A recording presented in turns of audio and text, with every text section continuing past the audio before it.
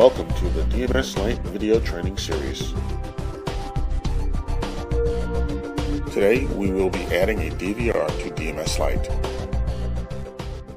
The DMS Lite application should already be running with the Setup tab selected. If not, please start DMS Lite and go to the Setup tab.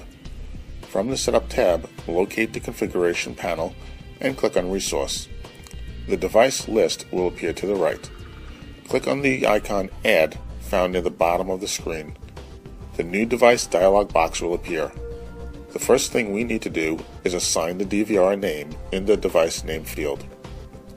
Since the name is arbitrary, the name used is not important.